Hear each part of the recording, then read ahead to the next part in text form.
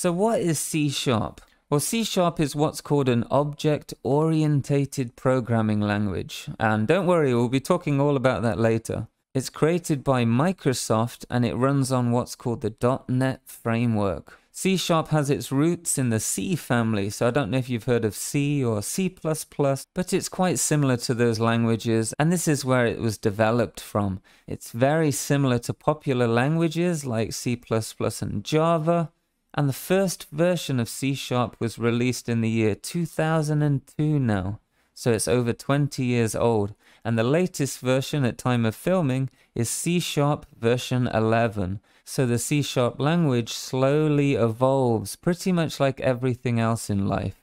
So why should I learn C Sharp? What is it used for?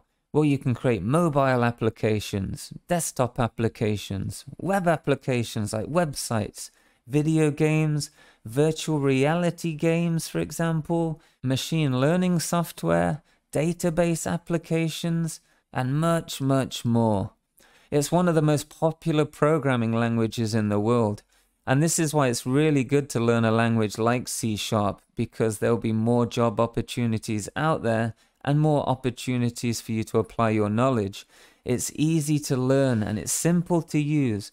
It has huge community support. And if you already know C or C++ or Java, or maybe you want to learn them in the future, then they're very similar. So the principles I teach you in this course, you can apply to C, C++, and Java if you wish to pick up a new language in the future. And one of the trending things right now is to create video games in a software development package called Unity. And Unity supports C Sharp behind the scenes. So if you want to make your video game do things, make your characters move, then you can use C Sharp to accomplish this. So right now, people are learning C Sharp more than ever just so they can create video games in Unity. So here is a lot of reasons to learn C Sharp and why you should learn C Sharp over perhaps other languages.